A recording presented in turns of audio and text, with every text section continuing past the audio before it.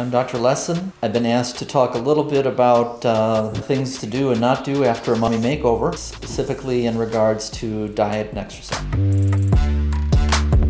On my phone, I have the McRib Finder. It's an app that tells you what McDonald's have the McRib and which ones don't.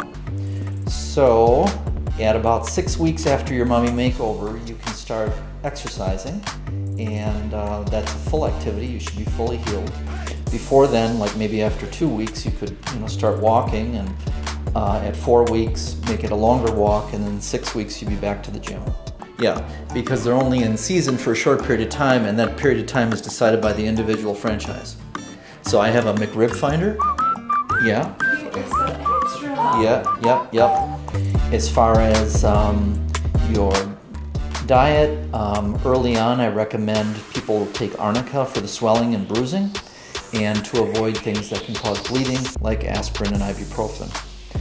And those are good rules for the first 2 weeks after surgery.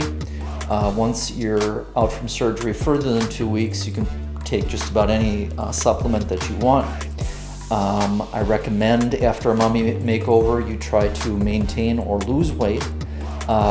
Some people have thought that if you lost weight after a tummy tuck or after a mommy makeover, maybe your results would not look as good, and just the opposite is true. You actually look better. And so that's how I stay in such good shape. Thank you. Oh, okay. Those are the tips? Yes.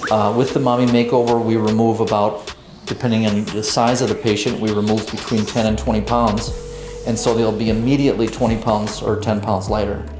And then there should be further, weight loss through exercising after that. So with just those common sense rules, I think you would maintain your mommy makeover for the rest of your life and get a very nice result. Thank you.